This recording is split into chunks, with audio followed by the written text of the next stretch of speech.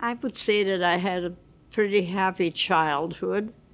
My parents had a jewelry store, and of course it was already, we are talking about 1921, after the war. And I always thought the war was back in history, until I got to the point where I was able to recognize. I was maybe 3 years old when I thought, all of these things, and how about all of these people sitting in the streets with cut off limbs, war victims, and but that is, at that point, was far back, although it was just 3 years, as I said, that the war had ended. And I had a happy childhood because I would describe my parents very concerned with my safety and the kind of things that even at that point, I was maybe 3, 4 years old, I had a nanny, and it was a happy childhood, young childhood. And as I grew older, I became, of course, aware of some things that were not so great, where my mother would talk to me about things. What you must remember, kind is the German word for child, that you are as good or better than anybody else, and that you should always walk with your nose up in the air, and you don't let anybody who says anything to you bother you, because you are just wonderful. And that was her concern for walking down the street and hearing somebody say, "Dirty Jew girl." You heard that as a child? I heard that. And then when I became a teenager, I understood it. But, you know, there was also a very wonderful part growing up in Vienna, because at that point that I'm focusing on now, the socialists were in power.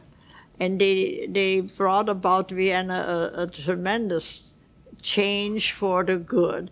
They built homes for the workers. They were very modern. And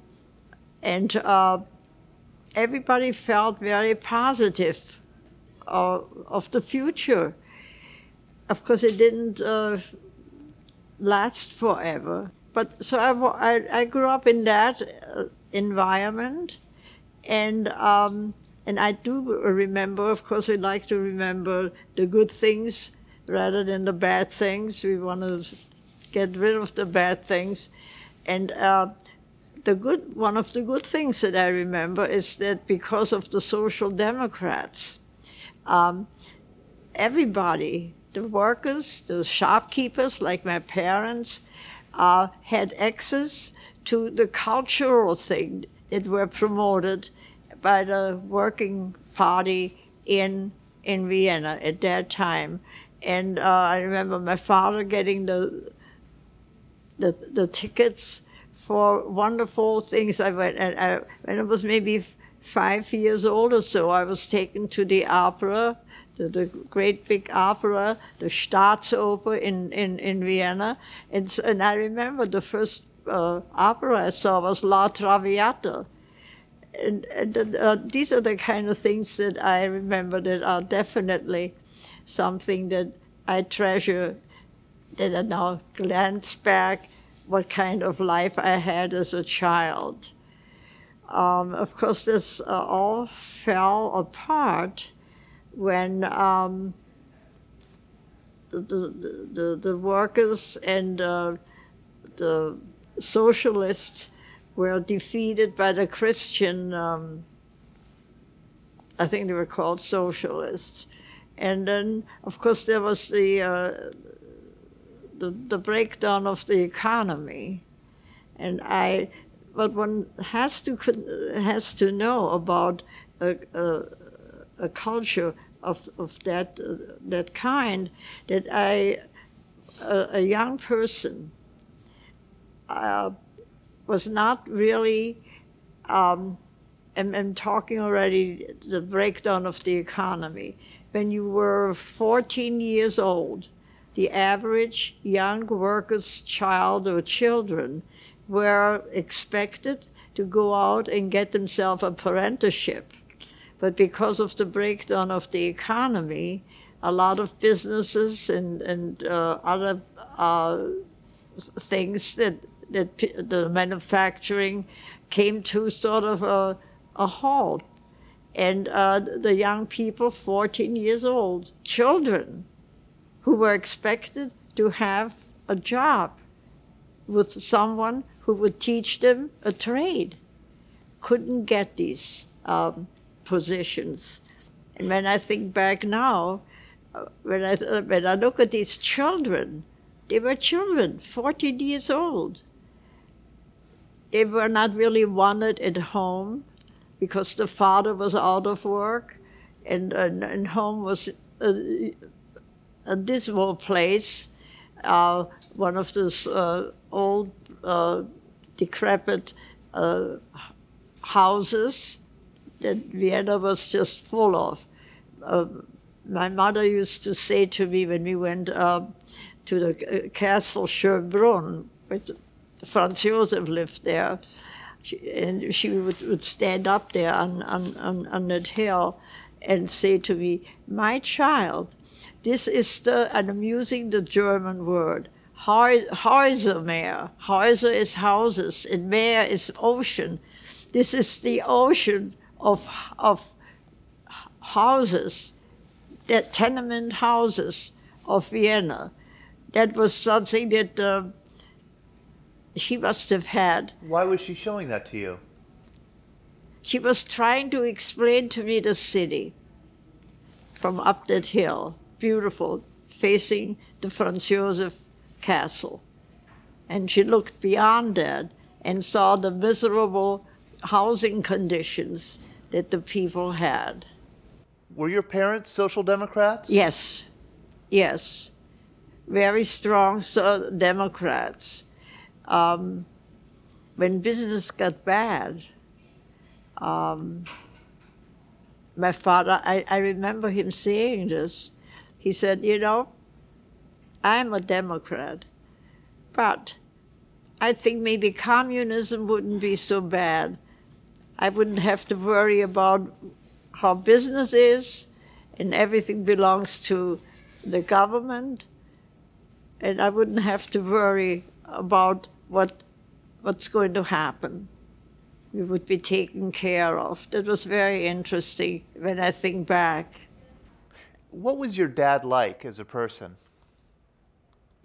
He was a very kind person.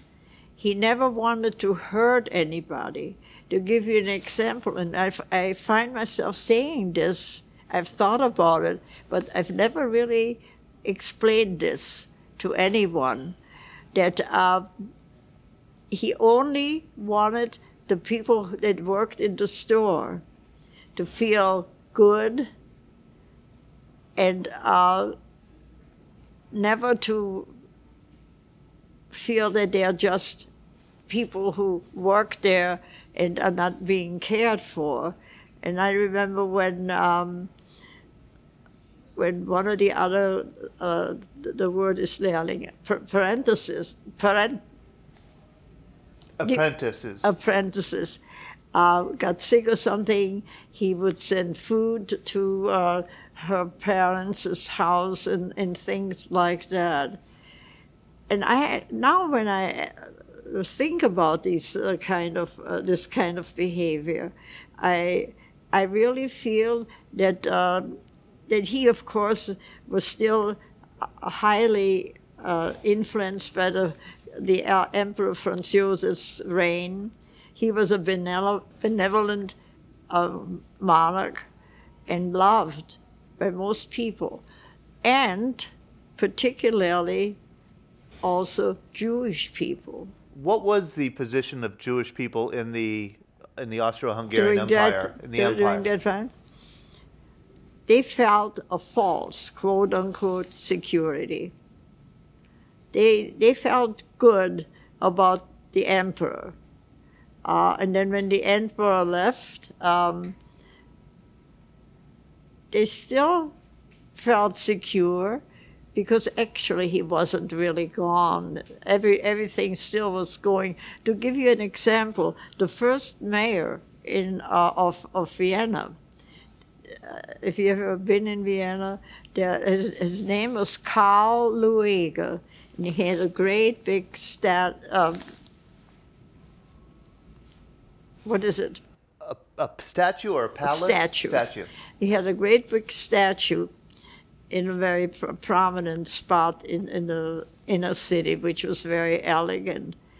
And he was known to be an anti-Semite. And this is the story that I never forget. Someone, and he, in his cabinet, he had a very large number of Jews. And this will give you an idea how the Viennese, his character was and his humor. So someone asked him, Herr Mayor, you're known to be a Semite, but how come you have so many Jews in your cabinet? And he said, whoever is a Jew, I determine. You know, it was that kind of, I think that was probably typical for Austria, but not the Austrians outside, you know. That was a different world. But in Vienna, that's the way I grew up. What was your mother like? She was a businesswoman. My father was the charm element of the store. And he could sell, he was a wonderful salesman. But my mother ran the business. She bought the merchandise and what she would buy and all that kind of thing. She was a very strong woman. And I remember we were on vacation outside of Vienna, and she went into a monastery. I think it was a monastery. The monastery is for male clergy, but she went into a place where the women were the nuns. And I remember she rang the bell, and one of the nuns opened the door, and my mother said, "Can I just look around? This is so pretty." It was a beautiful place. And then after we left, she said, I'll never forget that. She said, this might be a good place to hide a Jewish child. When did she say that? I think I was maybe seven years old. I will never forget it. Wow. Yes. Early on. Early on, yes. Did they see it coming, do you think? Did she see it coming? Anti-Semitism was always present. You know, it really was. You were probably 12 years old when Hitler came to power in Germany in 1933? No. In Germany. In Germany. Yes. Germany. But not in Austria. No. Right. Was there, in 1933, when Hitler came to power in Germany, did your parents talk about that? Did they discuss it? In Germany.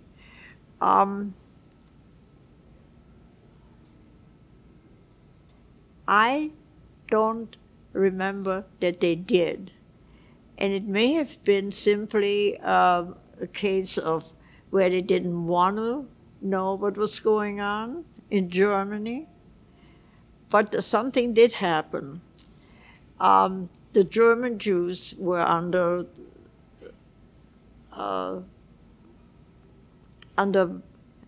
anti-Semitism.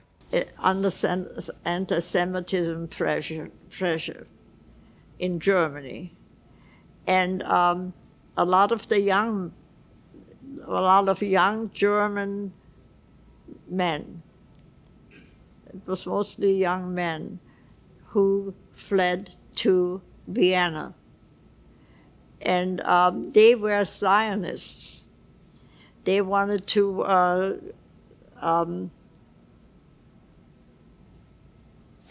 let the Jews in Vienna know what's coming, what already exists in the neighboring country, and they should go to Palestine. And I was maybe 14, 15 years old at that time, and I belonged to a club that was founded by, it was a club where young people came and played ping pong and stuff like that. But also, always the German young Jews, and usually young men, maybe 15, 16, 17, 18, came or somehow got away from Germany to make people aware that they should go to Israel, and at that time it was Palestine. It was on my birthday, and which is when? March 11th, 1921.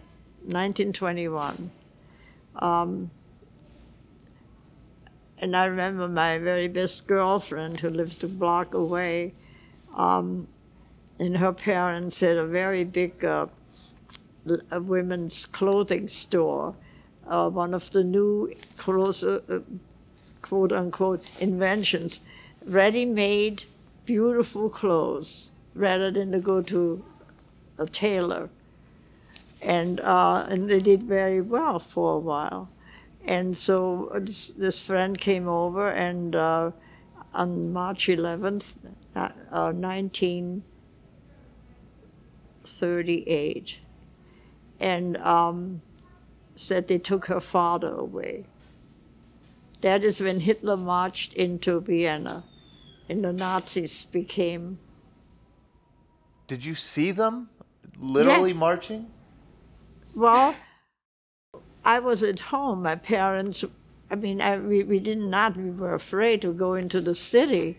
So, because in the newspapers and at that point still, you could find out what was going on. That Hitler was marching into Vienna, and the women, the Viennese women, were throwing flowers in his path. So we knew that, and of course, the workers' children, the kids who were supposed to get jobs at the age of 14 to learn a trade, were put into those khaki uniforms, the Nazi uniforms. There was a grocery store across the street, and in my growing up years, the grocer and his wife were so nice to me. And on, you know, another thing, on May the 1st, the workers, or the shopkeepers, would put on a red carnation in their lapel and celebrate the workers. Overnight, when Hitler came, these people who ran those small shops turned into Nazis. Now, why? So how did this grocer treat you after the Anschluss, after Hitler marched in? Was there a change in how they treated you? Oh, yes, yes. But then they were convinced, well, the economy went kaput. You know what kaput means? Okay. And by then, the Social Democrats became Nazi supporters. They became Nazis. I remember my brother, who was 5 years older, there was a watch maker who worked in our jewelry store. And he, when Hitler marched in, said, he said, I can repair the watches, but I cannot be in your store anymore. And then my brother was the one who went to him to bring him the watches and things that needed to be repaired. So my brother went there to bring him the stuff because he didn't want anymore to sit in a Jewish person's store. And my brother came back and said, "You won't believe Herr Chandis is a real Nazi. He had a khaki uniform on." And then he said, my brother said, "I remember that." And he told me that it won't be khaki much longer. He's going to be elevated in the party, and he's going to wear an SS uniform, which is, I think, black. So that, that was the beginning of the horror. And then, of course, came Kristallnacht, when the windows of Jewish businesses were blown up and broken. Do you remember that I night? remember that very well. Could you talk about what you remember? All right. I remember then that we lived not too far from a synagogue, and that we belonged to. And I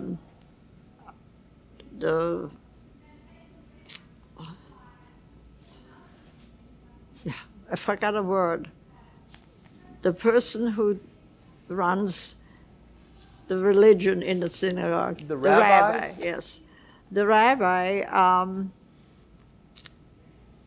and the cantor. The cantor is the person who sings according to the Torah. And they were put into the synagogue, which was about 2 blocks away from where we lived, and the Nazis blew it up. I belonged to a group of people my age, young men and young women, who sort of formed a social group. We went out together, maybe 4 or 5 people, and I remember after the Nazis moved into Vienna, there was a family outside Vienna. I don't know whether you know that there is a wine district outside Vienna. It's called Grinzing. And they lived in a garden, a charming home with a garden. And the husband was not Jewish. The wife was Jewish. So they felt at that point more secure. That was just a dream. And we would go there. I mean, my little social group, young women and young men, maybe 6 or 7 of us, would go to that place with the husband not Jewish and the wife Jewish, and felt secure there. And the Nazis already were in Vienna. And I remember actually very happy times. But of course it was just very short. My father was a heavy smoker, and there was a tobacco shop across the street, and my father asked my brother to go across the street and get him a pack of cigarettes, and they caught him up. Who caught him up? The Nazis. And just for walking outside? That's right. And then the next thing that we heard, he wrote where he was, and that he wants he wants my parents to send a certain amount of money, so he would have some money to buy things in the concentration camp canteen, I remember, of course, you know, my mother went to pieces. And they went across, we were friends with the priest in the church across the street. My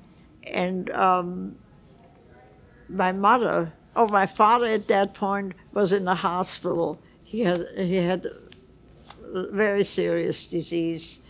I'm not going to stop on that, but he had open wounds.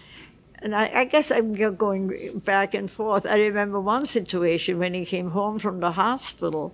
My brother was already in the concentration camp, and the Nazis came into to our apartment, knocked on the door.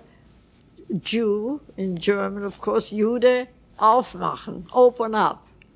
And then I remember the language that he used. He said, I want to speak to the Jew, Oscar Goodman. And my father was lying there with an open wound. And he had been, as I said, told that he had diabetes. And I was hiding in a wall that we had in our foyer. That was it looked like a wall where you hang up your clothes at the entrance of an apartment, and but it had a depth that led to the other room, my parents' bedroom. And so that was a closet, and I was hiding in that closet, and they came in, and I heard all that conversation with my father in his bedroom, where he said, get up, Jew. And I knew he couldn't get up. He was so sick, and the wound was dripping. And I broke out of that little closet there and went into the room where they were attacking my father. And I never really talked about it. It just came up. And I tore open, I rolled back his cover from the bed, and I tore open his wound, and I said to the Nazi, is this the kind of person that you're going to take to your headquarters? I said, look at him. And, it worked. I was amazed.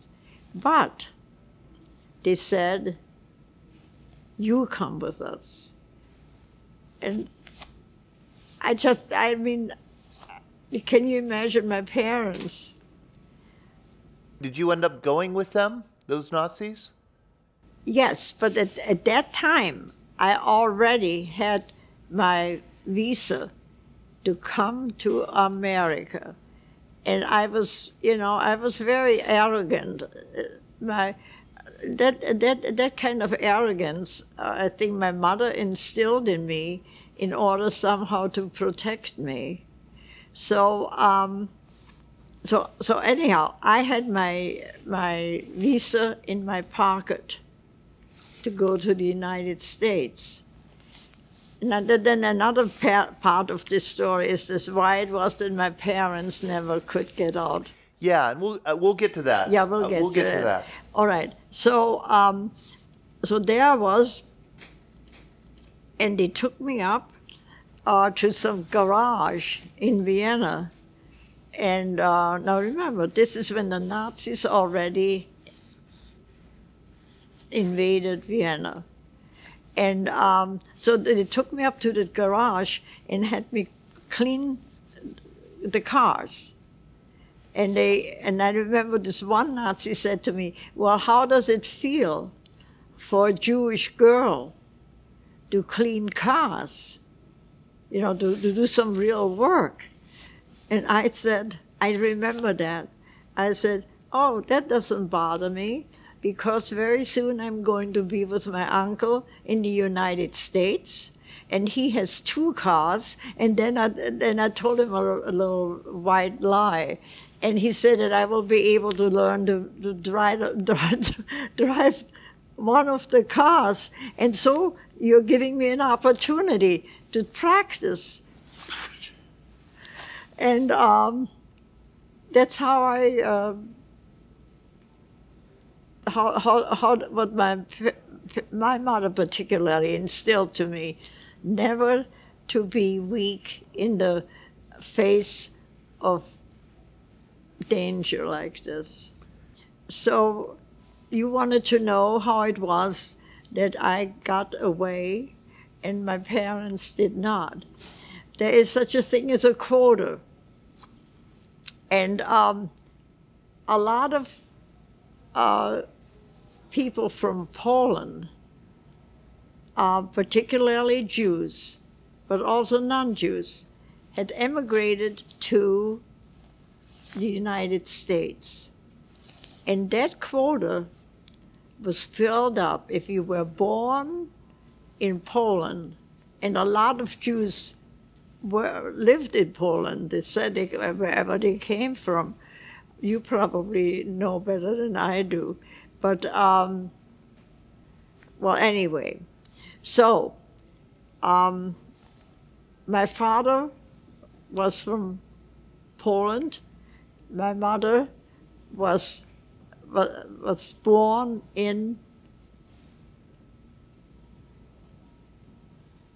Galicia, which was at that time still Austria under Kaiser Franz Joseph.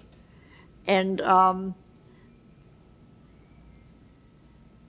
so my father could not get a visa to the United States, because when I came down into the garden of the embassy, somebody by the name of Morgenthau, he was one of Roosevelt's he was the Secretary of the Treasury. Secretary of the Treasury, said to me, not to me, to us, who were hoping to get the visas for the United States for my whole family.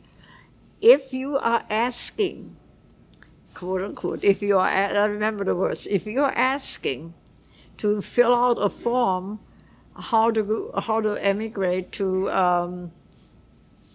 the United States, if you were born in Vienna, you can fill out the form. But if you were born in Poland, you cannot. And you cannot fill the form out for your parents if they were born in Poland. And so I couldn't fill out the form to apply for my parents, to fill out a form to how to get to the United States, because that quota. The quota was filled, but you were born in Vienna, so you were able to come in. That's right. So I stood there, not being allowed to fill out any forms for my parents. So you knew that you were going to go to the U.S., but your parents were not. What did you think?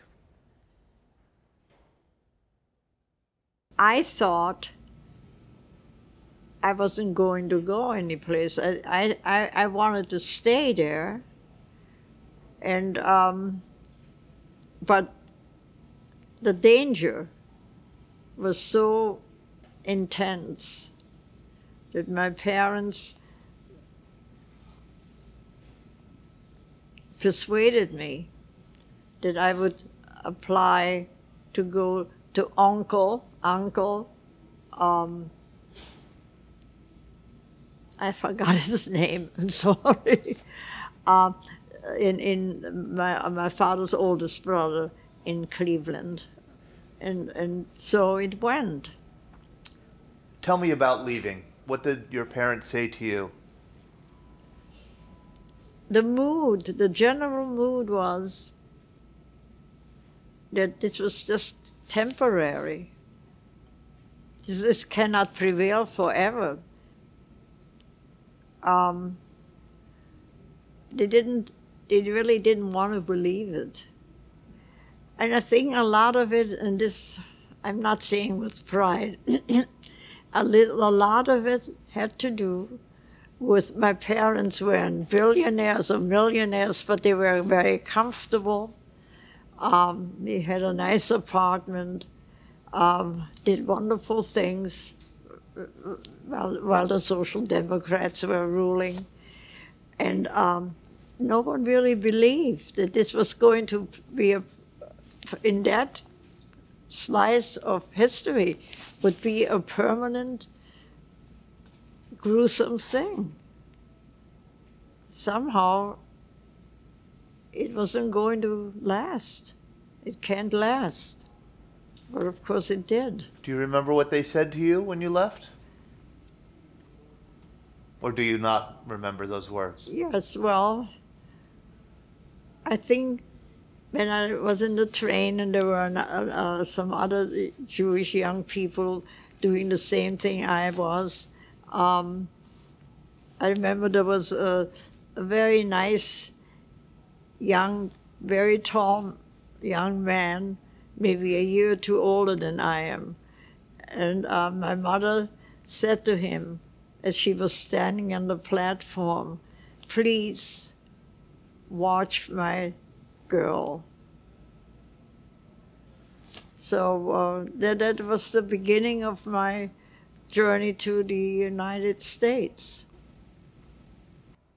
I was lonely, and I remember on the ship, I wrote a letter to my parents, and I told them that I was lonely. And I said to them, whatever you do, stay together. Don't let anyone separate you. At least you have each other. And I think from that experience, I became depressed. And it never really left me because of that separation. And I remember, I don't know whether you're interested in that, I landed in Cleveland with my uncle, and some people became, younger people became friends, and one of them said to me, I think she was a social worker herself, why don't you go to a psychiatrist? You're so depressed. And I went to a psychiatrist in Cleveland, and he turned out to be a Viennese Jew who landed in Cleveland. And I told him, what happened and how lonely I feel. And he said, my child, if you wouldn't feel depressed and lonely, you wouldn't be normal. The older I got, the more I learned, because I was digging. What happened? Well, you may think this is simplistic, but one of the things I feel that happened with the Germans, it was after World War I. But it probably happened all the way back in history. But I started with that. What was it? Well, after World War I, the Germans were absolutely, what should I say, treated in a way that that had to end in some horrible effect on them. And so if the Germans would have been treated after World War I like what happened to them after World War II, the world at that time would have been different.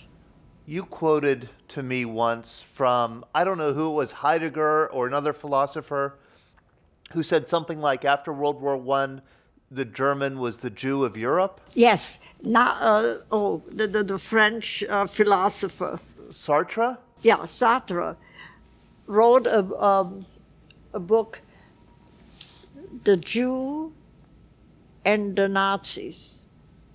And in it he said they needed each other. And I think he was talking about the scapegoat desire of the human being. When did you find out that they were taken away? I was living with my uncle. And then when my brother came, my parents, did I already tell you this? That right after I left on the train, my mother went to Berlin, and she scrapped together some money from the jewelry store, and guess sold it, and she attained release of my brother, where they told her in Berlin that the Gestapo that he will be. At that time, the Jews paid a ransom. It was a ransom. Those were the good days. Those were the good days. That's right. So, so my brother then was released from the camp with the promise that my mother had to make and sign that he within, 2 weeks or 3 weeks or a block of time, he has to leave the country. That was still, that was before the gassing and the killing and the torturing and all that kind of stuff. So, so my brother came, I came in December, and he followed me in April. I didn't stop investigating, and I had, and I don't know what happened to those papers after the war, to find out just exactly what happened. I was in correspondence with, believe it or not, a place in Germany that was a place where people would go for the cure. And there I found out that my parents, this is the end now. It's the end of them. I think the date was 1941. I remember that, does it make sense? Yeah. Yeah. So you were put into a train, and the train was going toward Auschwitz. And the train stopped in a Polish small place called Itzbica. And when you look up Itzbica on the computer, there is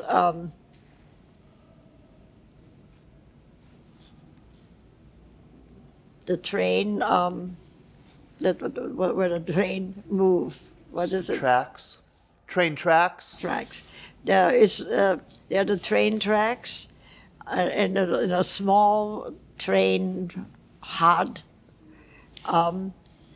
with a skull and an X, and that was where they had the Jews get out of the train and had them build a ditch. They filled the ditch with lime, and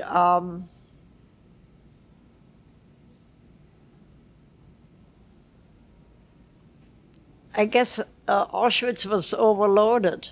I don't know why, but they killed them in there.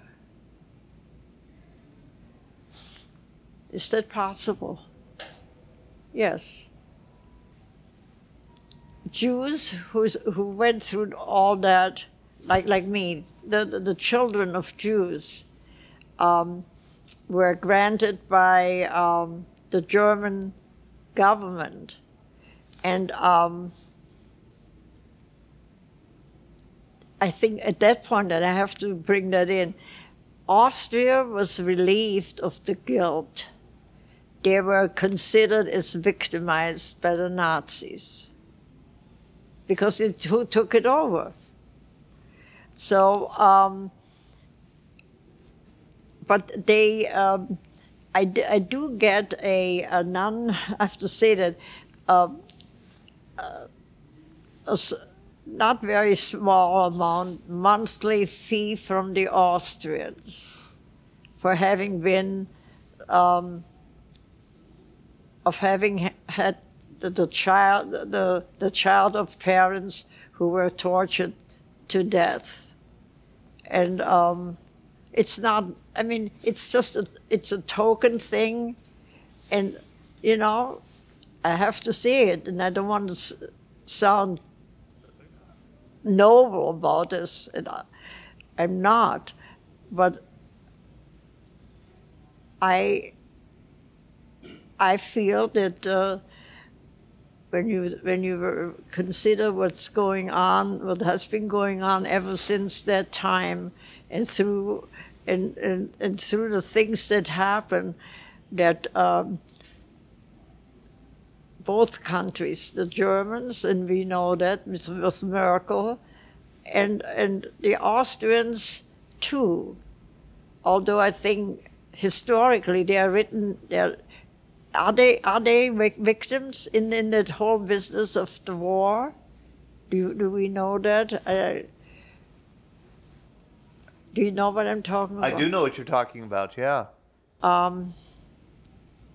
I think the Austrians were relieved and released of the guilt because they were taken over by the Nazis. What was it like for you to go back then later? I can't imagine what it must have been like for you to go back to Vienna and have to confront that past. No. See, by then I already had figured out something, but maybe in a simplistic form,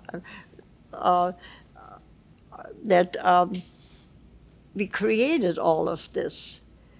And I know, I'm speaking to a historian now, and you may think this is very, that I put up this, made this theory that if we only would have treated the Germans differently after World War I, that Hitler would not have become the monster of Europe. I guess what I'm asking is, I think you mentioned to me that Donald Trump's rhetoric reminded you a bit of fascist rhetoric that you remember from the 1930s, and I just wondered if you had anything to say about that. Yes. He doesn't see the importance, this sounds simple, of both parties reaching a point of togetherness for the good of the democracy. A democracy cannot work the way it should, being totally split. And we've had statements, John Heinz, for instance, and many others like this, and Nelson Rockefeller, because I remember he wrote a very fine book on education that didn't have really any political thing, but just the interest of the community and bringing people together rather than to tearing them apart in the most horrible ways. That's what we have right now. My brother was really, after the things that he went through, not only the concentration camps, but, you know, being 5 years older than I, he was already a big shot, quote unquote, in my father's business. And then,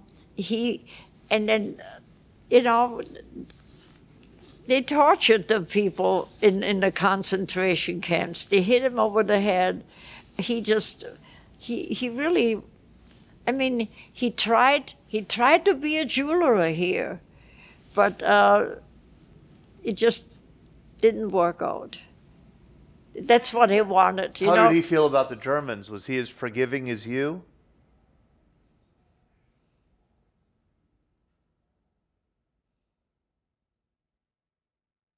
I don't know. You know what? He talked very little about this. And his wife, who was just a very intelligent, deep-thinking person, told me, don't talk to him about it.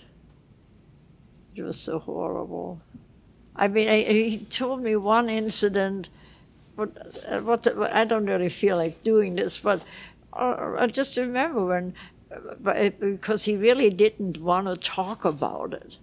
But once somehow, I don't know how it came about, that he loosened up, and he said, they took me out of my cot, where in a concentration camp, and put me on the floor and hit me with the whips on my head until I he fainted. So, and he really just was somebody who had, in silence about this. It was so horrible. Was there a time when you did hate and overcame it? Or did you always have a kind of deeper understanding of them? You know, you take the 16 or 17-year-old Edith. She was so shocked at the separation, and so depressed. And you know, somebody said to me, and he was a young German man who married, I have to say this as an aside, who met this Jewish girl from Mount Lebanon, and they got married. And he said to me, you know, you will always have survivor's guilt. And that's true. That's part of my personality. Is that true?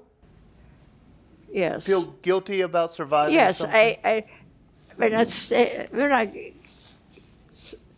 leave myself and look at myself. Yeah. That's what is one of my emotional soft spots. I feel guilty that I survived and that I couldn't do anything more, nothing, horribly nothing, for my parents. Because, if I'm very cruelly honest to myself, I feel when I look back now as an adult, as a very, very decrepit old adult, that I was a selfish teenager. When I came here, I was only really thinking about me. How can I get out of this horrible feeling of loneliness? And you know, when we deal with teenagers in the school, when, you know, I was a teacher, and because I taught the upper levels of German, I had students who were very, very able and talented, and lonely. Not, at least at the time when I was teaching, I don't know, maybe they kept, I see them running around with the races and everything. Maybe there are fewer lonely kids out there today than when I grew up. But I think the teenager, in a big sense, stands good chances to be lonely, and we, as educators, we recognize that. Do you agree? I do agree. Absolutely. Did you have anything else, Kevin? No? Edith, thank you so much. Well, thank you. I hope I did something that makes sense to you. I don't have that much inner self-confidence. All right. It was wonderful. But I want to thank you for your time, really. And I want to thank you for just being you, you know. It's our pleasure. This is an absolutely fascinating, horrible piece of history that you shared with us. Thank you.